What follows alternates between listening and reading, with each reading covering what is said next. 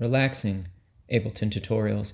So today, I'm going to give you the ability in Ableton very easily, very simply, and in many different ways, the knowledge and power to make your own evolving atmospheric sounds that will always be different because we're using noise and randomness. You can do this in many different ways in Ableton, and I'll show you the easiest ways. So to get started, we're going to need a MIDI track or MIDI channel. So if we right click, we can insert a MIDI track. Insert a MIDI track. Let's give it a better color than brown. This is very important, folks. And we're going to arm it. What we need is white noise. You can get white noise in analog, operator, or you can drop a sample of white noise into sampler simpler. All you need is white noise, and the rest just has to do with LFOs and filtering. So let's drop in an operator. You can double click or drop it on the track. Now we can click in any one of these. Again, want to make sure we're record enabled down here. So we're going to double click in one of these clips. Every note will be the same, so it doesn't matter. Well, we're going to push Shift Tab to go back to the other view, and you can hear a sine wave right now.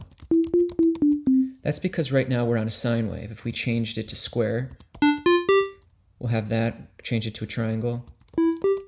But we don't want that. We want just white noise. There's noise looped and white noise. We want white noise because it's every single frequency, every single harmonic, all at the same level. So now we're going to get something very loud, but I'll turn down the frequency here to cut off some of the highs. Now we have a low pass frequency right now, which says only let in frequencies that are below 1000. So if I lower it, we're only letting in frequencies below 447 hertz. If we turn it up, we're now allowing them in. Sorry, that was low. We'll also turn down the resonance. That kind of boosts it wherever we are. So we've got this nice sound. Now let's go back into our MIDI clip. Let's go over here and let's make it something really long, like 133 bars. With that MIDI note still selected, so highlighted in blue, you can see it here. If we hit legato, we have a full clip. So let's listen. Launching the clip. Now right there, you could be done. You could be done. Maybe you might want to do some EQing, remove some of the mud range.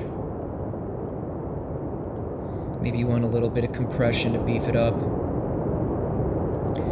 Maybe you want to go into audio effects, go into reverb, add Ableton's reverb. Ooh, now it really sounds like we're at some beach somewhere. We hear it, the noise. It's very nice. We're just tweaking our reverb, maybe more decay. Do we want that much? I don't know. Maybe you might be done right now, but maybe you want a little bit of extra movement. Because you might be thinking, well, what happens when we move the frequency cutoff a little bit? Okay, now we're really at the beach.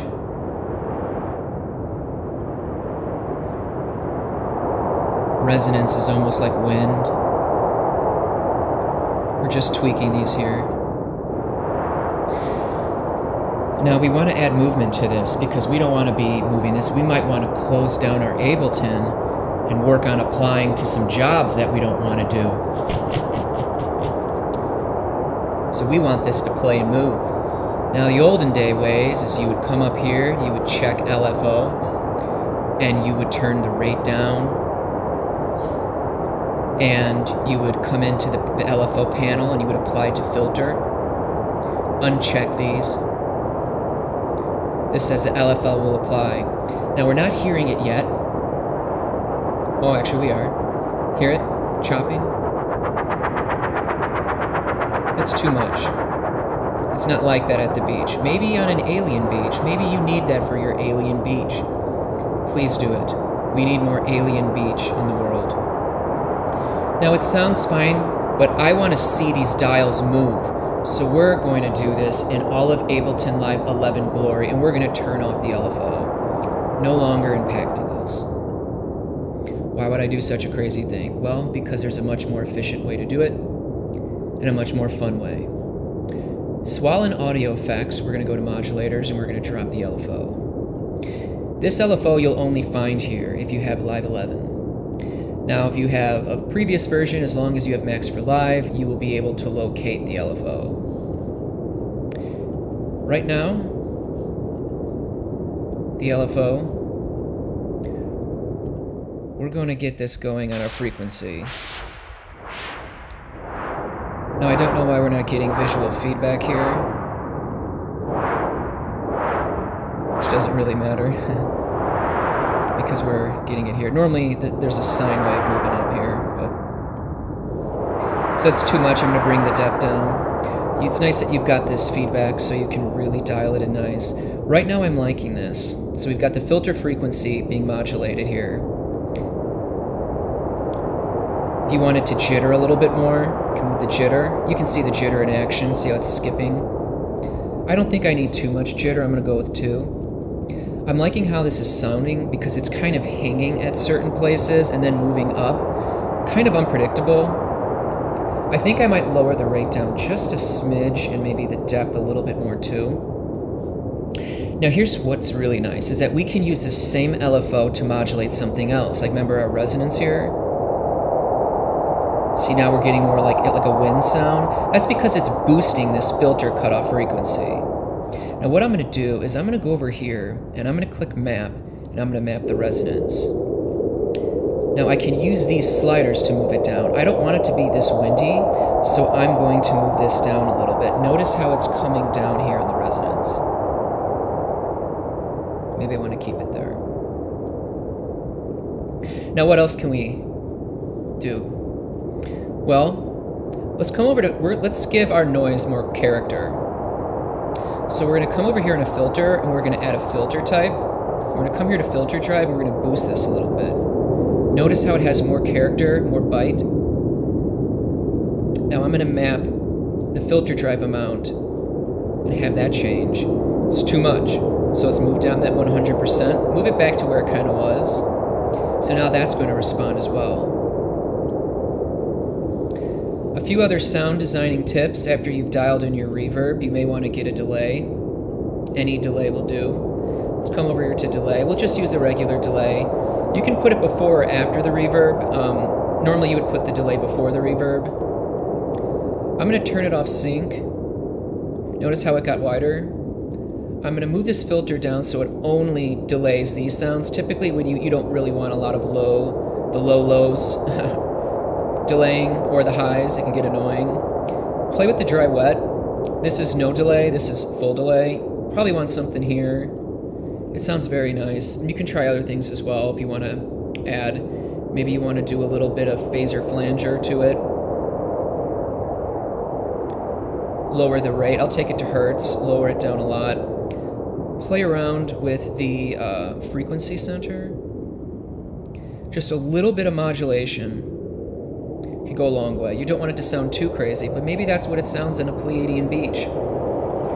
In any event, have fun. Click over to flanger, play around with the delay time. Higher delay values give kind of like a doubling effect, which you're already sort of getting with the delay, but it gives a different type of modulation. I typically like phaser better. And then of course, if you want more of that doubling effect, go to doubler and play around. You can do this with analog, you can do this with dragging in a white noise sample into simpler sampler. You just need to have a filter, a frequency, resonance, and a way to modulate them with an LFO, which is basically everything. So I just wanted to show one example, not to get too heavy into the weeds. If you would like to see another Ableton Live tutorial because you definitely liked my tree tone tutorial, well then let me know. Show some love, because I'll keep making these things. Like Ableton Live is amazing, not just for like recording your guitar or singing or just like throwing in a bunch of loops, but for like designing sounds no one's heard before. And if you really want to get freaky, I think wavetable, using Ableton's wavetable synthesizer is so incredible. So, I mean, just look at this bad boy. I mean, let's get freaky with wavetable. I know you want to do it. Boy, this is starting to sound weird. Oh man, it's just so fun. Have a great day. Take it easy. Play this on. It will play forever. It will just keep looping.